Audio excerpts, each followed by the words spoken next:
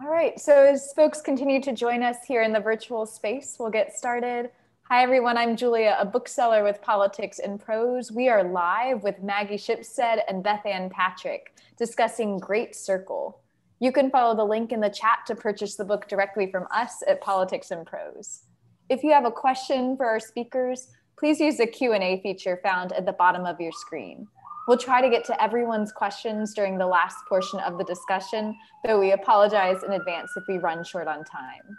Additionally, we're glad to offer closed captioning for this event via Zoom's auto captioning service. To enable captions, click the CC live transcript icon at the bottom of the screen. And before we dive in, we really do want to thank you out there for joining us. We are so grateful to our family of loyal customers who keep our business and our spirits afloat. It is my absolute pleasure to introduce this great new novel. After being rescued as infants from a sinking ocean liner in 1914, Marian and Jamie Graves are raised by their dissolute uncle in Missoula. There, after encountering a pair of barnstorming pilots passing through town in beat-up biplanes, Marian commences her lifelong love affair with flight. At 14, she drops out of school and finds an unexpected and dangerous patron in a wealthy bootlegger who provides a plane and subsidizes her lessons, an arrangement that will haunt her for the rest of her life, even as it allows her to fulfill her destiny, circumnavigating the globe by flying over the North and South Pole. A century later, Hadley Baxter is cast to play Marian in a film that centers on Marian's disappearance in Antarctica. Vibrant, canny, disgusted with the claustrophobia of Hollywood, Hadley is eager to redefine herself after a romantic film franchise has imprisoned her in the grip of cult celebrity. Her immersion into the character of Marian unfolds thrillingly alongside Marian's own story, as the two women's fates and their hunger for self-determination in vastly different geographies and times collide. Epic and emotional, meticulously researched and gloriously told, Great Circle is a monumental work of art and a tremendous leap forward for the prodigiously gifted Maggie Shipstead. Shipstead will be in conversation with Bethanne Patrick, a writer, author, and critic whose monthly column on hot books appears in the Washington Post, where she also reviews frequently. Her book reviews and author interviews also appear in the LA Times, the Boston Globe, at NPR Books, on LitHub, and many others. Patrick is working on a memoir for Counterpoint Press. On behalf of Politics and Prose, please join me in welcoming Maggie Shipstead and Bethanne Patrick. Thank you both so much. Thank you, Julia. What a lovely introduction. And thank you all for being here today. Maggie, it's such a pleasure and an honor to be speaking with you about your third novel. Likewise. Thanks for doing this. I'm so excited. Absolutely. And so what I want to ask first is, we've just heard the plot of the book. We've heard what it's about, but how would you describe your huge, sprawling, and also very deep story? Just the story itself, not all of the plot points. Well, when I do my quick description of it, I always say that it's about a female aviator who disappears in 1950 while trying to fly over the world, trying to fly around the world north-south over the poles. And then it's about a modern day movie star playing her in a movie about her life. But sort of more thematically, I guess, when I was in the process of writing it, a friend of mine asked if I could describe it in one word, and my word was scale. Which is not necessarily the sexiest word, but it was from the beginning, one of my preoccupations was, how does a single life measure up against the scale of a planet? How does a single life measure up against all the other lives being lived? And how does our moment measure up against geological time, that sort of thing? So that was something that really drove me. And then I was also really interested in, through the lens of Hadley in particular, the movie star, sort of getting at this idea of how much is lost when each of us dies. We take basically our whole experience with us. And Hadley is in the position of trying to reconstruct a life that has been over for 70 years. And the reader gets a really intimate look at Marian, and then they get to see Hadley sort of as this archaeologist trying to figure out something about this lost person. So yeah, to me, those were some of the driving forces of the book. After reading Great Circle, I have to say that scale does seem a very sexy word to me, because it does have to do so much with how we measure anything. I'm not going to break into, 525,600 minutes, but, we can measure the globe in a great circle. We can measure a life in decades. We can measure deeds in an instant. The book encompasses almost every kind of measurement that I can think of. But I want to start with something a little more visual. I told you about this. Marian Graves has a twin brother named Jamie. And as the novel progresses, we know that he becomes a renowned painter, a somewhat reclusive one, but very, very well known. And people have Jamie Graves paintings on their walls and know that they have something of great value. I was wondering if the book's cover was an homage to his painting, but you told me that it's actually a painting from World War I. Is that correct? Yeah, I believe so. I mean, you'd have to ask the brilliant cover designer, Kelly Blair, what she was, if she thought about Jamie at all, but it is a take on a pre-existing painting. I'm looking at it. So Kelly added, Yes. obviously the typeface and the circle elements, but the underlying painting is from, I think, about 1919, and it's called Spiral Descent, and was painted by an English painter named Christopher Nevinson, and it's a World War I painting. That's really interesting to me, and the reason I wanted to ask about the painting, which is beautiful on the cover, it is beautiful, is that Jamie's work in the book, his fictional work, his visual art, is informed by the idea of origami, which I really love. And I wanted you to talk about that a little bit and talk about why it is that would appeal to someone like Jamie, who is so careful with his life in so many ways. And I know this might seem like we're getting off track. I promise you all that we're not. I have a method behind my madness.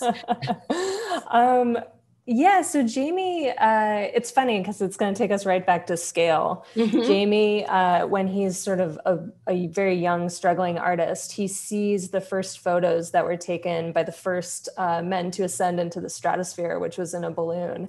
And they were the first people to photograph the curvature of the horizon, right, sort of that we're now familiar with. And so this sort of lights up his imagination, and he starts to try with his paintings to capture more of a sense of immensity. And he's preoccupied by, I keep using preoccupied, but he is by, the difference between our visual sort of dome that surrounds us versus what you can put on a flat canvas. And so one of his methods, he tries curving what he's painting, and then he starts trying to incorporate sort of folding into it to just sort of pack more in, which I suppose there's probably a connection to the length of this book and all the things that are packed into it. No, I wasn't thinking that, but I do think that it's very interesting to think about Marian and her story and how the book folds her life up against a modern woman's life, and that they make more sense when they are folded together in that very precise way that you do. And let me just add something else. Many historical novels have the conceit of there's a woman in a time period, not our own, who then has a relative or a young woman researching something who finds out these secrets. And in a way, it's almost as if you're doing something different here. Hadley doesn't really want to be researching anyone else's life. She is not trying to find her lost great-grandmother or what happened to the village or anything like that. Hadley would probably like at the very beginning of the story to just have everyone and everything go away. But again, that conflation of Marian and Hadley's lives, was that something that was with you as you conceived the book? So I never outline or plan my novels, and I would if I could. It just doesn't work for me. I can't quite think that far ahead, and then it starts to feel like connecting the dots. And I really gain ideas and inspiration sort of from momentum as I'm going, and particularly in this book from research, I would come across something and add it in. But Hadley was a component quite early. I think within a month of when I started writing, I happened to write this sort of standalone few pages in this intense first person voice of a movie star. And I know most people won't have read the book because it's today, but right. Unless you're a very fast reader. But she's in sort of a Twilight-esque giant film franchise, and she's dating her co-star, and everyone's sort of putting the pressure or the love they feel for the fictional couple onto this real life couple. And so she sort of publicly cheats on him. She leaves a club knowing she'll be photographed with a pop star. And wait, now I can't remember what I said. Oh yes. And so, so I wrote that section, which on the surface has nothing to do with Marian Graves, which I'd already started writing these sort of early sections with the ship launch in 1909. But I just knew it had to be there. It had to be part of it. So I came up with the idea that Hadley would be playing Marian. But one of the most difficult things and an extremely difficult writing process was getting the two stories to come together to what I felt was the right degree. And I did have versions where Hadley was kind of like in the library going through boxes of stuff. And, right. And one of my favorite books really and touchstones for this book was Possession, which has, a good touchstone. Yeah, I love it. And it's a book that also sort of, I found liberating because there are parts of it I'll read over and over forever. And there are parts of it I'll never read again. And I just had to be okay with writing a book that was also like that just had sort of all these different notes in it. So so Hadley was there from the beginning, and on top of her sort of plot function, I also just really wanted a different voice. I didn't want this sort of loaf of historical fiction. I wanted something that cut through it. So sort of like a sharper, more acidic voice to sort of give me an outlet, give the reader a break, and also, just bring this different lens to Marian.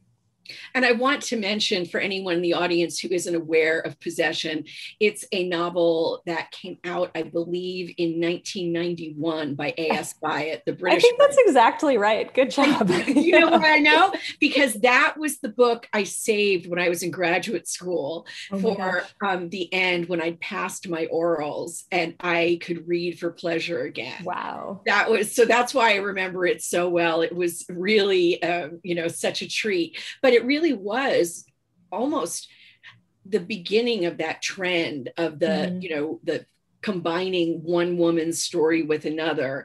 Mm-hmm. But again, Marian and Hadley, it felt so different because from the beginning, Hadley wasn't searching. Her search only comes through a process that she goes through. And we will talk about that. But I have to say, I love the idea of them being folded up against each other because their stories come, wait for it, full circle. Sorry. I couldn't go. So, the idea of the Great Circle, I want to talk about some of your travel perspectives, but I also want to find out when and how you learned about the mathematical and geographical concept of the Great Circle, because I think that's fascinating. And it's one of the things that does make your novel come together in such an arresting way. Mm-hmm. Yeah, I think I was aware of the idea of great circles, as many people are, just when you look at your flight path on especially a long haul commercial flight. And, from, I guess, the East Coast, well, lots of flights will go over the North Pole. And when you look at a map, you're like, no, it should just go straight. But so as it explains in the book, a great circle is the circumference of a sphere at its largest point. So on our globe, the equator is a great circle and all the lines of longitude are great circles. And then the shortest distance between 2 points is some segment of a great circle. So this was actually my only book where I had the title from the beginning. Partly because of that. And it was a process of choosing which flight path Marian would take, which in 1950 would have been difficult, borderline impossible to do a flight like this. And my brother is just leaving the Air Force after 20 years and he doesn't fly anymore, but he used to. And so it was really helpful to have a pilot, like in the very first days of writing this, to sit down with and say, if you were flying, like what airplane would you choose and what route would you take? That's fascinating. Yeah. And then the circularity, of course, started to inform the structure of the book too, I think, inevitably. It had to. And Marian comes up with the idea of flying pole to pole relatively late in the book, which was surprising to me simply because I'd heard about the book and I knew about this major plot point before I read it. And I kept thinking, well, when, great circle. But at that point, it makes a great deal of sense because it is, as I cheekishly said, it is the culmination of life. It is a full circle sort of thing when she makes this decision. But what was it about Marian at that point that made it possible for her to have that dream?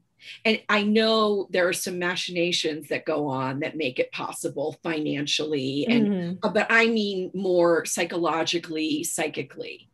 Yeah, well, it would have been one of the few things in that era, sort of post-war, that hadn't been done. Like people had flown around the world along the equator, but this hadn't been done. I think in real life, nobody did this flight until the 60s. And I can get into why it was so difficult. But I don't know if my agent's on this or not, but she and I had many discussions when she first read the book. She was my first reader, and she was like, well, why does Marian want to do this? It's dangerous. There's sort of inherently no point. Like this is this circular element of it too, is that you go to this great effort to fly around the world and you're back where you started, the horizon's still just stretching out in front of you all over again. And so I really had to think about it and thought about it a lot and kind of came up with the answer that there's no real reason. But the best explanation of this sort of impulse I found was in a book called The Ice Balloon by Alec, I think it's Wilkinson or Wilkerson. I can never remember which one, but it's about a failed North Pole attempt in a hot air balloon in the early 20th century. And he's describing these early explorers and why they did these miserable, difficult, deadly things. And he says that just the very obscurity of the impulse to them was persuasive. Like to them, it was more of a reason to go if they didn't quite know why.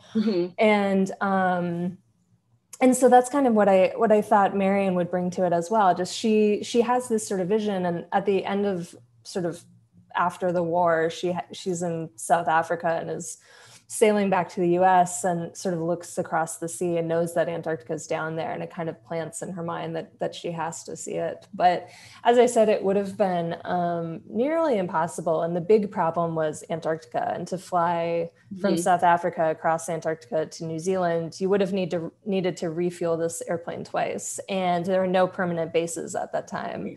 So to make it plausible, I aligned her flight with a real life expedition to East Antarctica that was there at that time and could have brought fuel. And then there was a real life series of bases called Little America on the other side, and they would have cached fuel. So that was sort of my my setup, but it also would have been just unbelievably dangerous.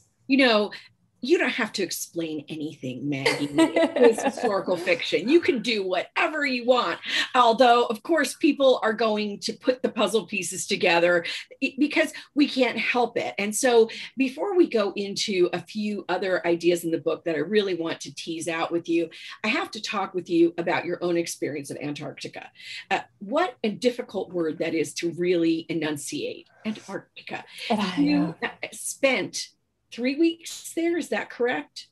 I've actually been twice. I went the first time, I wrote a modern love about this, which people are free to look up and you might be about to ask about. I went on a 5-week trip from New Zealand, which takes a really long time because it's Antarctica there's just further south. The reason everyone goes from South America is it's a 1.5-day crossing of the nasty but narrow Drake Passage to get to the Antarctic Peninsula. And most of those trips don't even cross the Antarctic Circle, which is at 66 degrees south. And when I went from New Zealand, we went to 78 degrees south. So super, super, super far south. A lot of time on a very angry ocean, in a not very stable converted Russian research vessel. And it was incredible. It was a life-changing experience, and just a wildly remote, incredibly beautiful place that wants to kill you. Like a place that wants to kill you. And I've seen some of your photos from that trip, courtesy of your publisher, of course. But I do have to ask about the modern love column, not for prurient reasons, but because I think it has a lot to do with your characters and with the relationships that they have throughout their long lives. Your modern love column is about a relationship that you had with someone on that Russian ship, if I'm correct. Mm-hmm. And it's about temporality and about how you can have, a lot of great emotion and great feeling, even in something that it is not going to last very long. So that has to do with almost every character in this book. So talk for a couple of minutes about that, if you would. Sure. Yeah. I mean, I think, connections between people come in all shapes and sizes. Mm-hmm. And with the man I dated, who the modern love is about, a lot of our connection was just in our mutual fascination with and being drawn to this place and these natural environments. And we didn't really have a ton to talk about all the time, but we had this sort of deep-seated shared feeling for these parts of the world. And I think in the book, there are characters who love each other even profoundly, but aren't meant to be a traditional couple or aren't meant to make a life together. And someone else, when I was in the process of writing, asked me if it was a love story. And I immediately flatly said no, which I stand by. But in a way it is, because it's the story of all the loves that Marian has in her life, which are some are catastrophic, but still profound and happen, and others come and go. And I wanted to sort of steer away from a sort of marriage plotty type. Well, that's what I was going to say. It is not a marriage plot novel. It is a great American novel that escapes that. And so one of the lines, and you will have to remind me who says this, but it really struck me, is, one thing I learned is that you don't just love a person, you love a vision of your life with them. And the reason that really hit me was, I think that's almost how the marriage plot was invented. Because people decided, I see this vision of what will be in the future, and they go towards that instead of experiencing what is right in front of them. Mm-hmm. Does that resonate with the I think so. Absolutely. And to be clear, I love a marriage plot, but this was not going to be one. Yeah. And there's a part where Hadley, the movie star character, is being interviewed for a magazine, and she says something along the lines of, if you don't believe you love someone, you don't love them. And I think that's true. I think love is faith, to an extent. And I think that faith can be lost, can come back, all these things. It's all these things. Something that I found really interesting in the book, and I hope other readers will agree with this, is there's lots of lists. And sometimes it's straight up a list, like when Hadley and Randall have taken the shrooms. Redwood. Sorry, Redwood. No, it's okay. There are too many names. The shrooms, and they're lying outside in the LA air and just, listing different things about, what makes LA, and that kind of thing. Then there are lists of things that need to be taken on a particular journey. There are lists of things that make up, a person's wardrobe. There are a lot of different kinds. And these, when I say lists, I don't mean they're numbered or necessarily bulleted, but there's a lot of accounting, a lot of accountability in Great Circle. Does that sound like something you can relate to? Yeah, it's funny, I like a list. I think I remember at some point I was resisting writing them. And I don't even think it was this book, it was something else. And then I read a book that I can't remember either, where there were tons of lists, and I really loved it. And I was like, all right, I can just list things.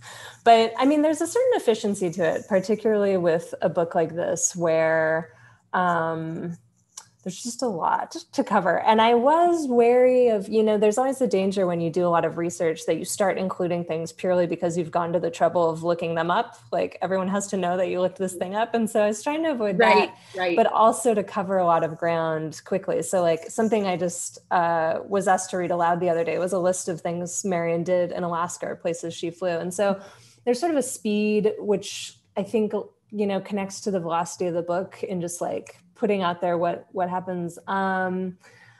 But then what else do you ask? Sorry, I'm like, no, it's okay, because actually, I'm looking at a few of the things that I'd written down that I really loved. And a lot of them are things like Marian feeling like being a fixed point, being the center of the universe. And maybe I am the center of the universe. Did you ever think of that? She says at one point. Another thing that she says is the world unfurls and unfurls, and there is always more.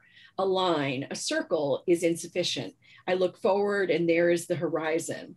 I look back, horizon. What's past is lost. I am already lost to my future.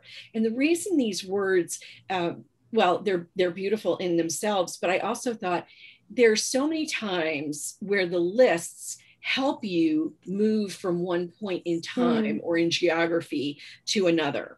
And I think that's a really fascinating thing about the actual construction of Great Circle.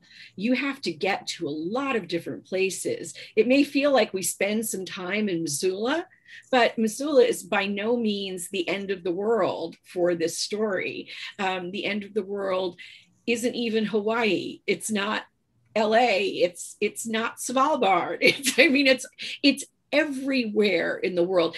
I don't think we spend a lot of time in Asia, but we even get to Bechuanaland. Yeah.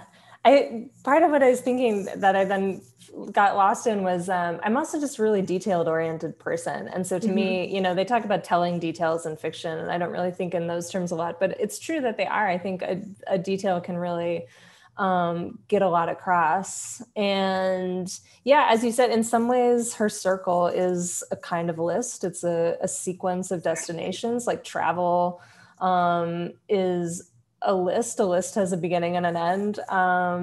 So yeah, it was sort of a way of organizing a lot of different things. And as you said, just creating connections between sort of disparate pieces. And one thing when you mentioned that, I was thinking of, so for those who haven't read the book, has these sort of sections called incomplete histories. And the very first one I wrote was about Missoula. And I had spent 2 months in Missoula right before I started writing this book, sort of just by chance. And at that point, I was thinking I was going to set it in Nebraska, partly because of the long history of sort of pilots in the US from the Great Plains. And then after I left Missoula, I was like, it'd be more sort of topographically interesting setting is Montana. And I had been living on the side of this mountain sort of overlooking the valley and the city. And the mountain has these sort of strange horizontal lines on them. And I didn't know what they were until after I left. And I read about the great glacial Lake Missoula. So, 15,000 years ago, this finger of the ice sheet coming down from Canada plugged a river, and it created this 2,000 mile square, just massive lake, incredibly deep, incredibly huge. And then the ice dam broke at some point, and all the water emptied out across the Pacific Northwest and really shaped the landscape. And so when I came across that, I was like, well, this has to go in the book too. Sort of like when I wrote that little piece with Hadley. And so I just kind of adopted a different voice and made a leap and said 15,000 years ago, there's this lake. And then I moved forward through time kind of rapidly. So that's also sort of the velocity I was talking about earlier that you can sort of gain from a series. It is almost a velocity like the reader is taking flight, even when the characters aren't necessarily in a plane or the cockpit. And that, I think, is a very exciting part of the book in terms of narrative structure. You're not always at the same pace, you're not always in the same voice, et cetera. But I want to jump back to what we were talking about a few minutes ago in terms of relationships. And we were talking about your modern love column. And I want to talk about the very I think, quiet ways in which you've brought the idea of queerness, queer life, and queer people into Great Circle, because many of the characters have facets to their love lives that didn't fit with the times that they were living in. Sometimes that facet might be a woman having an affair out of wedlock. Sometimes it might be a man in the military who likes to perform in drag. Sometimes it's a person who is bisexual, but it's never something that is, if there's not a big banner, hello, and here we have the bearded lady. That's not it. It's much more integrated into the narrative and into the ideas of the characters. So what was that like to play with? Because sometimes, again, there are long, quite standard traditional relationships. So it wasn't like you were throwing it all out. The idea wasn't about only focusing on one type of thing. But when it is important for a character, and I'm trying not to give any spoilers, can you tell it's taking me so long to ask this question? Sorry, everyone. But, what was that like? Because there is no way that one author could have experienced all of those things in one person. And I'm not by any means saying any author should have to write only about themselves. What I mean is that takes a lot. It takes a lot of determination. It takes a lot of compassion. It takes a lot of imagination. Yeah. It was, since I don't plan, this also sort of arose organically, partly due to research and partly just due to what I think would have happened. And I think, so Marian, has this really feral, free-range childhood, and it sort of doesn't occur to her that her gender would place any limitations on her. Right. And then as she sort of starts to bump up against those as a teenager when she wants to fly, her sort of obvious solution is to semi-disguise herself as a boy to try to get jobs and to try to fly. And it sort of works and sort of doesn't. And she just wouldn't have had any vocabulary whatsoever, even throughout her life, for gender fluidity. Mm-hmm. And I think she just never has to label it. And there are various times in her life when she sort of slides between genders. And then something that happened in my research, I think when I was reading about Missoula, was I came across these historical accounts of what we would call a trans person, or Native Americans would probably call a two-spirited person, named Sitting in the Water Grizzly. And it was, he was born a woman and married a member of David Thompson, the explorer's sort of retinue. And she was creating all kinds of trouble. They kicked her out. She went back to her tribe and said, oh, actually, they transformed me into a man. And so then started living as a man and eventually took a wife and had an incredible gift for languages, which I think is so fascinating. It was this go-between between all the tribes and all the Westerners, and or not even Westerners, Europeans. And what was so fascinating to me too was that in the European accounts of meeting this person, they aren't particularly scandalized. And I think maybe Native Americans just seem so other to them that then when somebody switched from being a woman to a man, they're just like, this is what they do. And so they sort of observe in this interested fashion how, Mrs. Boisvert has now appeared and is sitting in the water grizzly and has his own wife. And there's sort of he became almost a semi-mythical figure the way he died. And he sort of, in some ways, sacrificed himself. So that became just a touchstone, not quite for Marian, but her friend Caleb tells her this story, and that puts this idea in her mind that gender is not absolute, and you can move between them possibly. And then other things also came out of my research, like you mentioned, there's a sequence in a sort of a Stalag, a POW camp in Germany in World War II, where men are performing in drag, and this was very real. And sometimes these performers would be sort of celebrities within their camp, and they would even print up photographs of themselves in drag and sell hundreds of copies of them. Wow. And, men would write these letters home sort of saying, you know, he's more woman than any woman I've ever seen. And it just created this really sort of interesting, rich moment where sort of before the reaction of the 50s, there was a bit of a looser moment that was just brought by the incredible upheaval of the war. Exactly. And by these circumstances in the Stalag Lufts, where there were so few, reminders of a life of joy, a life of happiness, a life of entertainment. There is so much going on. And yet you just mentioned a name that I haven't brought up. And I know it's not part of the marriage plot, but people will be falling in love with Caleb. All kinds of people will be falling in love with Caleb. Caleb Bitterroot, who is half European and half Salish. Maybe. He's not quite sure. But he is almost, he's part of the trio of Jamie and Marian from childhood in Montana. And he and Marian, this is not a spoiler, they do love each other. They do have a lifelong love affair, but it happens sometimes. It's not always there. Sometimes they're separated by miles. Sometimes they're separated by slights and ideas that they each have. But it's not just that he's a hunk. He really is, though. Caleb's a hunk with his long braid down his back and everything, and all the outdoor work he does. But he is also a curiously, I don't want to call him a moral center, Maggie. He's more of a strength center to the book. How do you feel about Caleb?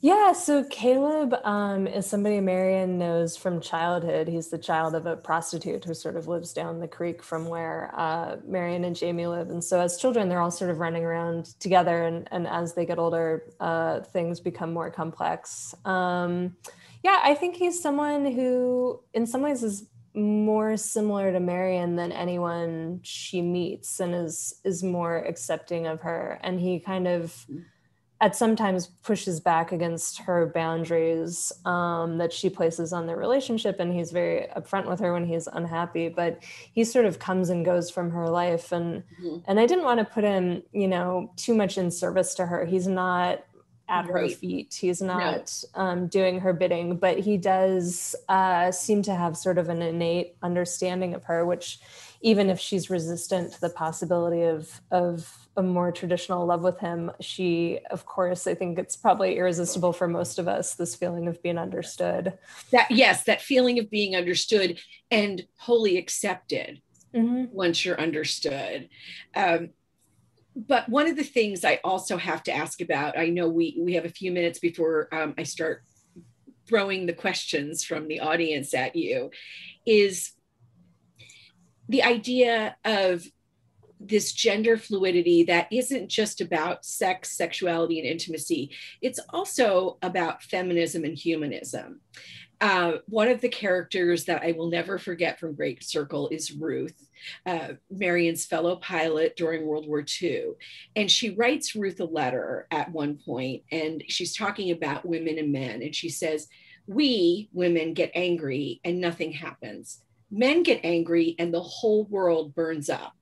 Then when we want to do our part, they're always trying to keep us out of danger because heaven forbid we should be allowed to decide for ourselves. Their worst fear is that one day we'll end up owning our lives the same as they do."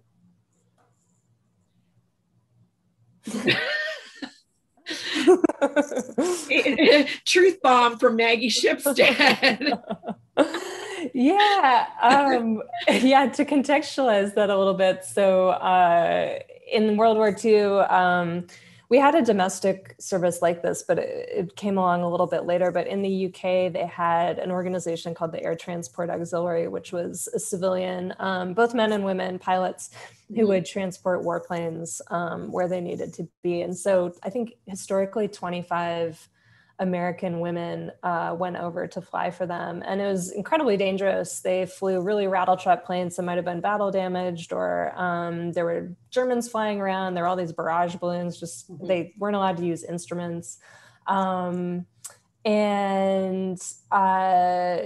Yeah, I went to Stanford to the Hoover Institution. They have papers there, including all these letters, wartime letters from 3 or 4 of the American women who went over. And some of those sentiments, they tended to be a little bit more polite about them, but they were in there, and they went over because they craved action in a way and wanted to do something, which, you know, was also some toothpaste that was very difficult to get back in the tube after the war. So to speak, yeah. Although in the United States, unfortunately, somehow we did get a little of that toothpaste back in with the spatula, and there was a lot of conformity, as we all know. But the idea of feminism takes so many different forms in Great Circle. There are, again, without spoiling anything for anyone, there's Marian, who's quite unconventional, and really, I think we can safely use the term gender defiant for Marian. But then there is Jamie's great love, Sarah, and she lives a very conventional life as a very beautiful and elegant young woman.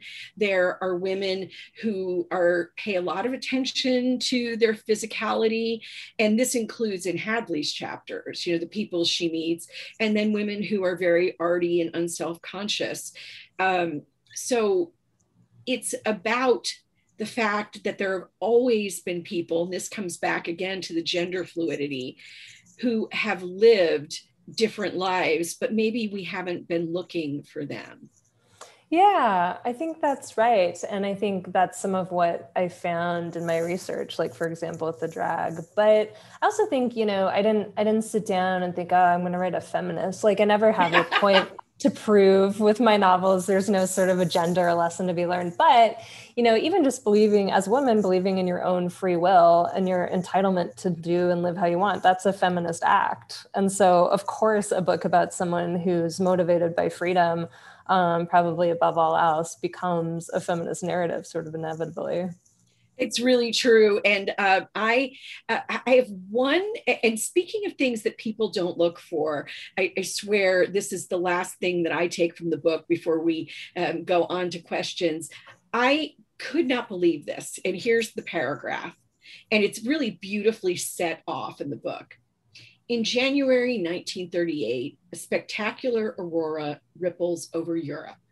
First, a green glow on the horizon, then someone is connecting the stars with a quill pen, red ink bleeding upward, arching across in crimson pulses, in orange plumes that unfurl and vanish. London must be burning, people in Britain say, gazing at the sky.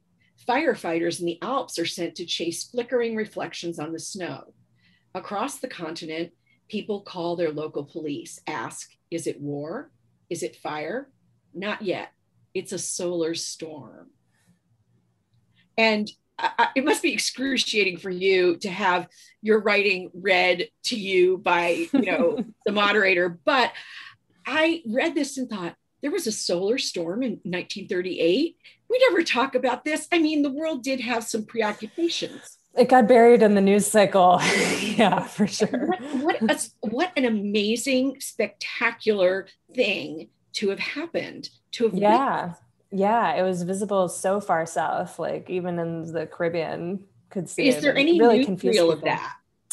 I don't know. I've never seen, I mean, I suspect camera capabilities wouldn't have been set up for the aurora then. Although now one thing that's strange about the aurora is that it's one of those things that looks better on your camera than with your eyes. I've seen it a handful of times and you're always like, is that it? And then you take a picture and it's this brilliant green, swirl. So I don't know, but yeah, that was sort of a very bad omen, I think, that happened. But it's just an incredible moment to be happening in the midst of all of your characters' lives and in the midst of this war that comes right in the middle of everything. So Oh, just amazing. I wanted to make sure to mention that so that other people could learn about it. But we do need to get to questions, and I promise I'm going to get to all of them. We don't have too many right now, but everyone drop something in the Q&A button. Drop a question in there, and I will do my best. So the first one I'm going to ask is the last one we just got, which is, did you always have the title as Great Circle, or did you consider the Great Circle, a Great Circle, etc.? If so, why did you end up with just the phrase Great Circle? And thank you, Karen Dukes, for asking that. I did always call it Great Circle, although now I sort of wish I'd done the Great Circle because everybody's really determined for that to be the title. Like it's the New York Times, even when the review went up the other day, it was as the Great Circle. And so many people have read the whole book and still think it's the Great Circle, which the reason I didn't do it that way is because to me, I didn't want to imply that the subject of the book was Marian's Great Circle. And some of it was the sort of larger sense of circularity that we were talking about earlier, and just the notion of Great Circle. So yeah, it was just to move it a bit away from that being the constricted subject. But, you know, in retrospect, I'm not so sure. Oh, it's so hard. It's so hard. Our delightful fellow writer / author, Courtney Mom, is asking, in a book of this scope and length, a lot must have gotten left out. What didn't work or didn't fit in the book? What got left behind? Sure. Hi, Courtney.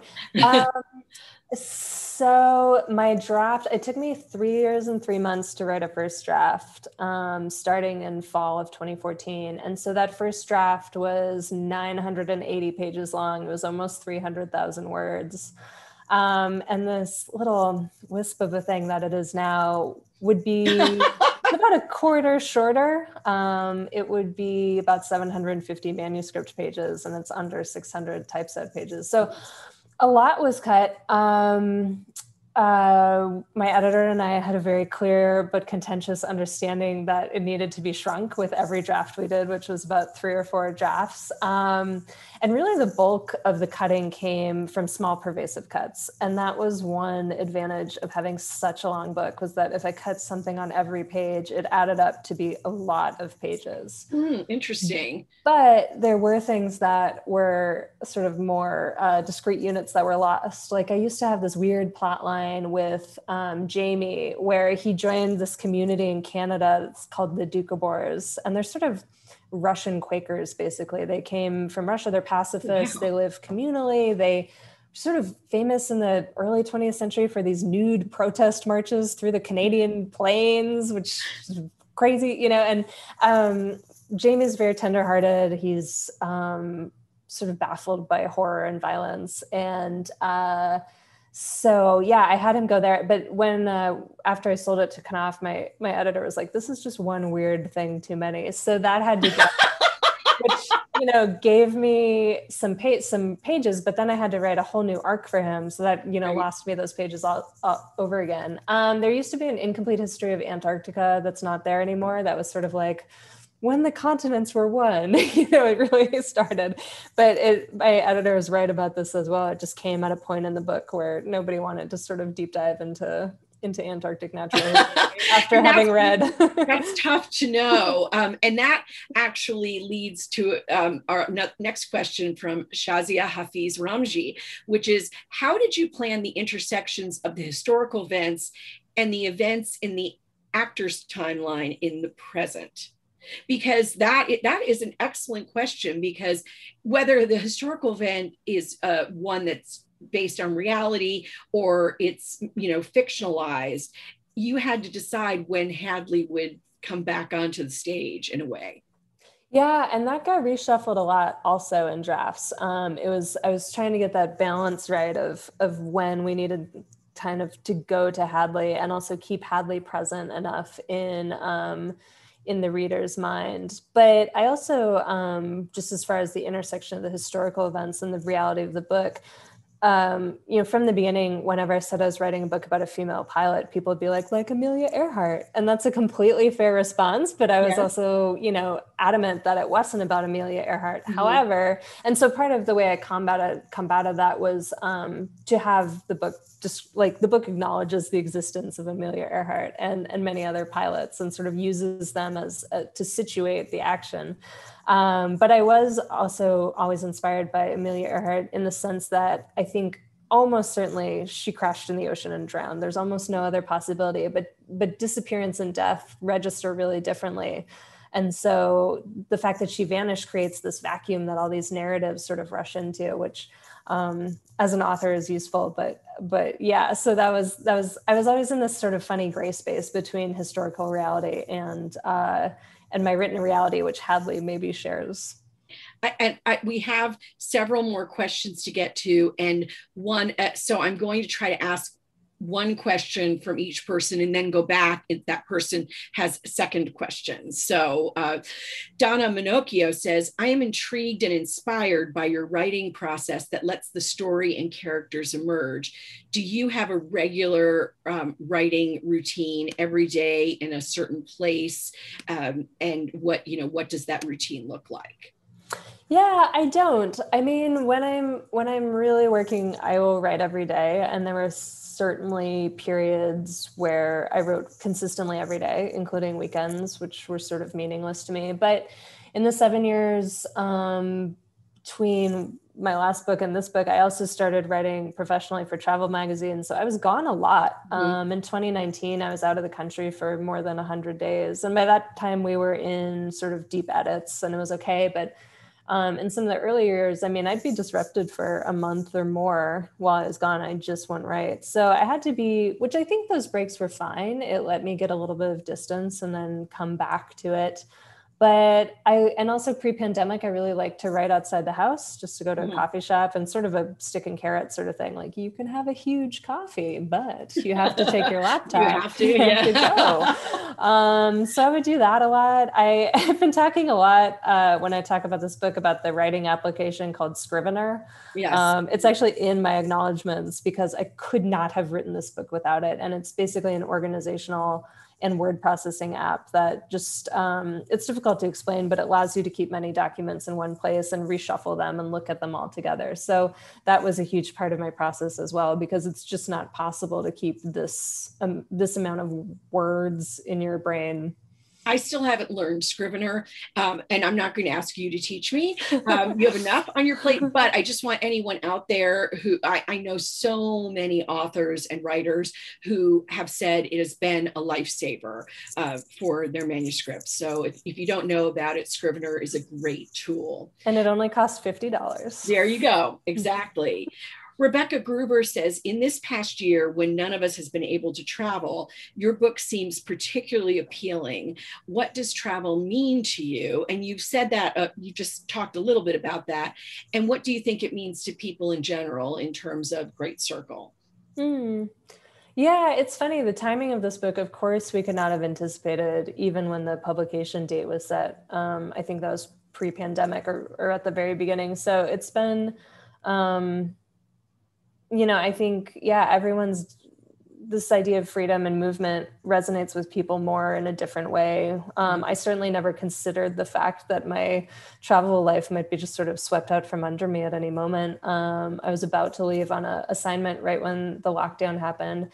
Travel means a lot of different things to me. I was a really shy child. I really didn't want novelty. I didn't want to go anywhere or do anything. And so it's been a slow sort of journey into travel. It's as I've done more things, and I always say my real life travel and writing this book were symbiotic. And part of it was I knew I needed to see some of these places to write about them. I mean, you can write about places without going there, but the Arctic and the Antarctic, I wasn't sure I could accurately imagine. So I pursued opportunities to go there in magazines in particular, writing for them. And then editors kind of got the idea I like to do these stories. And so things sort of built and my comfort zone sort of gradually expanded as I was rewarded for the risks that I took. So like one example is I've always been afraid of deep water. I really wanted to swim with humpback whales.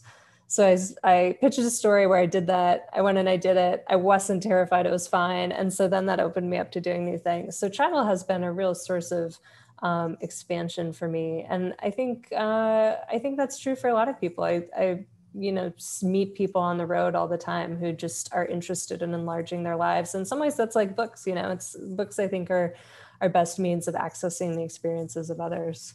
It's really true.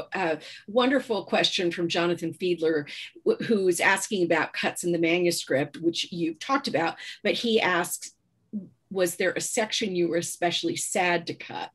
And you may have answered that with the Jamie subplot, but I just thought maybe it would be great to see if there were any others. Yeah, I wasn't so sad to cut the Jamie subplot because I was like, it was one of those things where I knew in the back of my head it was one weird thing too many. And then when someone said that to me, I was like, okay, fine. You're just hoping someone doesn't notice. It's one weird thing too many. I was sad to cut the incomplete history of Antarctica. I'm so into Antarctica, and I really liked those sections, and I liked kind of the magnitude of them. But yeah, say lovey. I think we probably have time for one or two more questions. Jody Franklin asks, can you talk about how you chose the narrative voice and POV? Oh yeah, with a great deal of panic. The book is mostly in a pretty close third person past tense with Marian, but the incomplete history sections are sort of an omniscient third person present. And then Hadley's voice is first person past, I think. We're not quizzing you on it, I promise. Yeah, like I'm familiar with the concept, but I've made so many changes, I may have lost track. And just technical choices like that. I mean, it's part of, I think when I start a project, I need a couple elements, and often one is the voice, meaning like a settled voice in a verb tense, and sort of a tone. And I didn't always have that with this. And there were definitely days when I'd be in bed being like, should it be in present tense or past tense? Like these questions really gave me a lot of stress for some reason. And they are so massive. And I did change my mind a couple times, which becomes an absolutely enormous task to change, for example, the verb tense of something. And for a while I had, there's the account of Marian's flight is all in one chunk at the end of the book now, but for a while it was broken up and sort of interstitial. So you would sort of go into the flight and then back, and it was just also too much for anyone to keep track of. And those I also had tried in first person as Marian's voice, and that also didn't work. So some of it was trial and error, and some of it was just looking for maximum flexibility, which to me, third person past is kind of the most neutral voice. And so that made sense to me for the bulk of the book. One last question. I really love this one as a way for us to wrap up. Karen Dukes again says, can you discuss the sibling love at the heart of this novel? Was that always central to you as you discovered the path that the narrative would take? Yeah, the book is dedicated to my brother. And we are not twins like Marian and Jamie, but we are very close in our own way. I think we're really have sort of a deep soulful connection, even though we don't, talk on the phone all the time. And so definitely the relationship between the siblings was informed by that. And it's a special kind of love, I think. It is a special kind of love, especially with those siblings, Jamie and Marian, as they face a lot of struggles and hardships along the way, but also joys. And I know I have to say goodbye, Maggie Shipstead. Thank you so much for writing Great Circle. Thank you to Knopf for publishing it. And thank you to Politics and Prose for hosting tonight's event. So Julia, take it away. Thank you, Bethanne. We here at Politics and Prose really want to thank Maggie Shipstead and Bethanne Patrick for that really heartwarming discussion. And of course, our audience out there for tuning in. Your patronage and dedication enable us to bring you this incredible programming. And we couldn't do it without the book sales to support it. So please follow the link in the chat to get your copy of Great Circle, or you can just head on over to politics-prose.com. And while you're there, feel free to check out the rest of our events calendar for what we've got coming up in May. You won't want to miss it. But But for now, from our shelves to yours, we hope everyone out there is staying safe, staying strong, and of course, staying well read. And we'll see you next time. Bye. Thank the two of you again. Bye.